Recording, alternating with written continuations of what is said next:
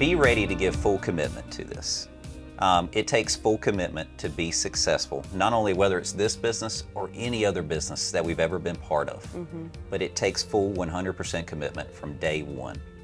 And if you do that, you will be successful, and you'll probably be successful quicker than what you originally thought when you were looking at the franchise plan.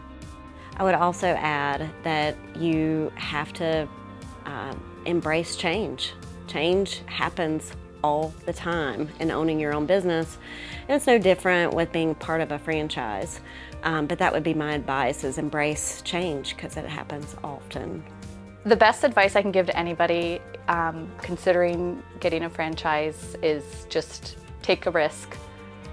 Be comfortable being uncomfortable, and just give it a shot. I think there's a lot of pieces of it that are uncomfortable and difficult and hard, and it's very challenging.